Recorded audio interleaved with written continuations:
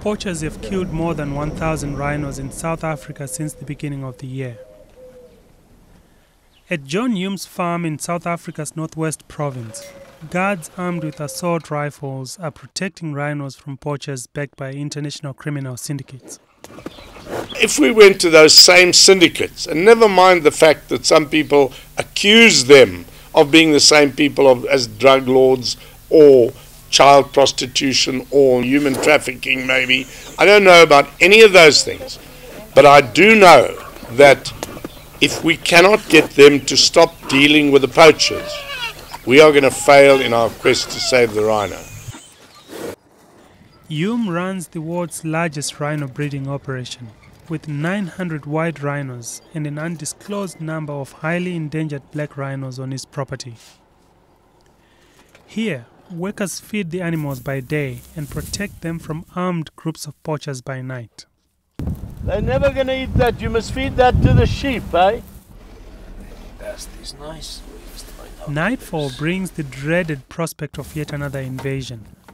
Just a month after we visited the farm, poachers raided Hume's property and killed a rhino cow and its unborn calf. Black rhinos are killed for their horns, which at $4,000 a pound are worth more than cocaine and gold by weight. Besides being seen as a status symbol, the ground horn is believed to have medicinal qualities among cultures in China and Vietnam. A surge in demand for horns has led to a sharp rise in poaching incidents in South Africa and Zimbabwe. Just a few hours north of Hume's farm, across South Africa's border with Botswana, the Botswana government has deployed troops to patrol its rhino sanctuaries. Botswana is working with U.S. Fish and Wildlife Services to help train its rangers. The partnership is part of U.S. Fish and Wildlife Services' investigation of illicit trade in rhino horns in the United States, which has led to 7 convictions and 14 arrests in California, New York, and New Jersey. As far as we know, Scott Zebarth and Jim Lawley have not been charged, but they are mentioned in federal court documents as being involved in the trafficking of black rhinoceros horns.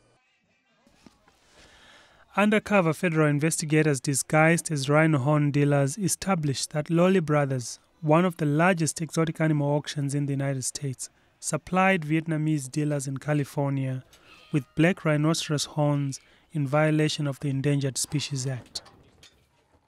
At least 19 of the horns sold by Jim Lawley were shipped through USPS, UPS, and FedEx to businesses owned by Jimmy Carr, a Vietnamese businessman who ran an antique shop in Westminster, south of Los Angeles. Federal agents recovered gold bars and at least $2 million in cash following raids at Carr's businesses in California. U.S. Fish and Wildlife has since deployed dogs trained to detect rhino horns and other wildlife products to customs clearing points around the country. The dogs are trained using real rhino horns and are rewarded whenever they make a correct pick.